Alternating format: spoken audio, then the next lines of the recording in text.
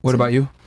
I don't have a lot of thoughts on feminism. I feel like in a lot of things you can have like good and bad, but I feel like this, like what I've seen on like TikTok and like social media and stuff has been like mostly bad. So like that's not something I'm gonna openly say like, oh, I support that, because I don't know much about it either yet. So it's like, I don't know. I don't have a thought about it. But what if I told you that you're actively participating in feminism right now? And how am I doing that? By going to school and pursuing a career. Oh shit. So what am I supposed to do? Not do that? Well, I mean, look. Like, am I supposed to just like sit at home and like just like rot and just like open my legs for my man and cook for my man and just get my? I'm not like, I don't know, like that's why I said to a certain extent. That's why I like it. Like I feel like, you know, like why not feel empowered? Like, you know, like I feel like if you want to be empowered, that's not hurting anybody else. Yeah. But when it gets to the point where it's hurting other people, that's when I draw the line. For sure. So let me ask you this then: do you think prioritizing school and career is more important than prioritizing a family? Right now, because I don't have a boyfriend and I'm not like on exactly that path. Like, I'm not gonna just like sit and wait. I'm gonna like handle myself first. I'm gonna do what I need to do from like to build myself for my man in the future.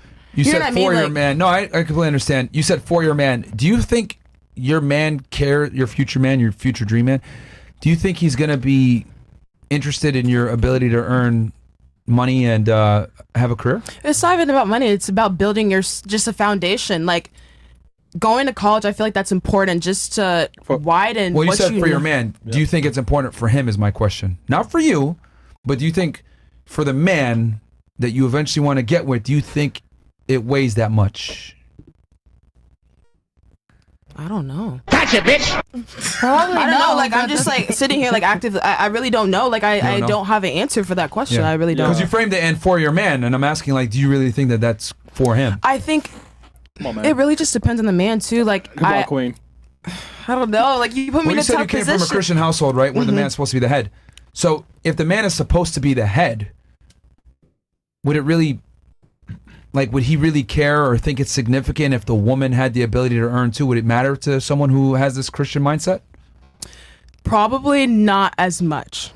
Like, men don't want like somebody that's not doing anything. Like I said earlier, like they don't want someone that's like laying around the house, but they want somebody that has foundation, and that's what I'm trying to build right now.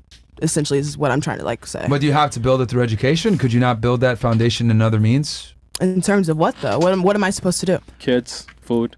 Household. Okay, but what about if she gets divorced and she wants to have like a career or something? She's not just make it for his man. He's a human. Like I don't live my life for a man. So the assumption of divorce, right? Let's have fun with this. How many times has a guy broken up with you? Maybe like 2. You triggered my trap card. What about you? Maybe like 2 times, 3 times. What about you? 1 time. 1 time? What about you? Once. Once? What about you? Once. What about you? It was mutual. Okay. Someone always initiates a breakup, but that's fine. Doesn't matter for the purpose of this exercise. Now, how many men have you broken up with? And body counts. No, I'm joking. Okay. What about you? How many men have you broken up with? 3. 1. That's cat, bro. On my life. Or let me say this: how many men have you rejected? How about that? That's probably a better. No way. Or body counts. I don't know. A bunch, right? What about you? I don't know. How many men have you rejected? A lot of people. A lot. Same. So, because and the reason why I said this is because you gave the idea of, hey, what if the man leaves her, right? But not leaves her. What about if the relationship doesn't work and she wants to be a human? She likes to be an integral woman and she has a career. My purpose of doing that whole experiment is that men don't really reject women. Women reject men.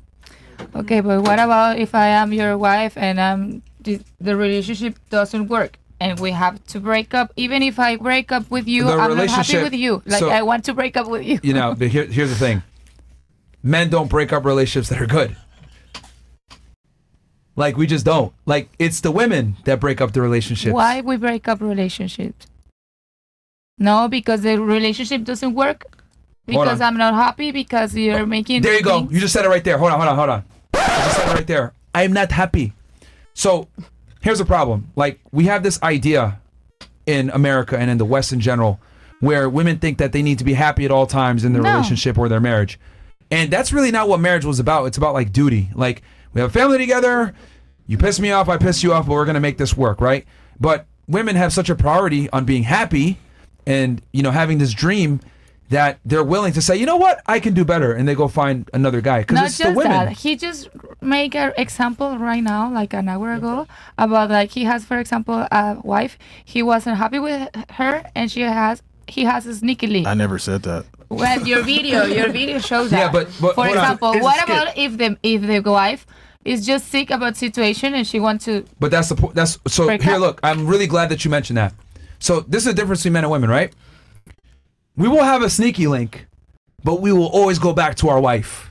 You understand? But for you, if you have a sneaky link, you will probably leave your husband at some point. Does that make sense? Emotion.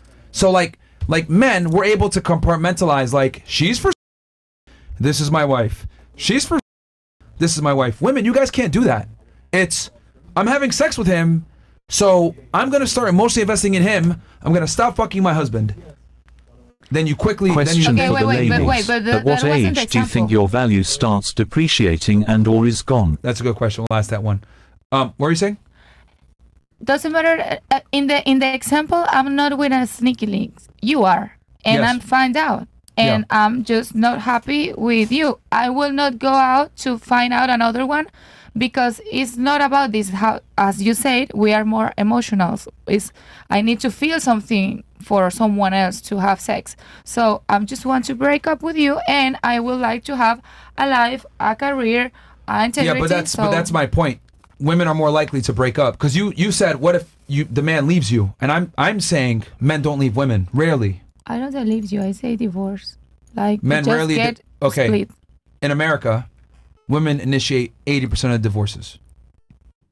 80. In America. 80% are initiated by women. Men almost never leave their wives. Because men has sneaky links, for example. That's actually not the reason why. It's for money. But the point I'm trying to make is that because you gave the example, oh, well, she should get her career and everything else because her man might divorce her. I'm saying, statistically speaking, that's very rare. It's hard. She'll divorce him before he divorces her. So, Chris, go ahead and ask your question. So does your man pay child support for your kid? My man? Yeah, well. Yeah. He's right now, we share the custody. It's not even child support. I don't put child support. He just pay things. It's like a mutual conversation. And just they still live in the same house. No, he lives in Miramar. I live here in Brickell. Oh, Miramar? Oh, Brickell? Yeah, he's today with his kid because I'm here. Oh, he got money. Oh, that's why I told you that he was with. Wait a minute. I thought you live. She said they're separated. Remember? She said they're separated. Wait, but no, we don't live together. I live in Brickell. Shit, that's even better for you. All right, this guy, man. Shout out to Brickell, man. That's great. Hey, look, I'm not monogamous, so there you go. I think it doesn't work. I think monogamy for men is a lie. But they've been waiting, Castle Club. Oh yeah, let's go ahead.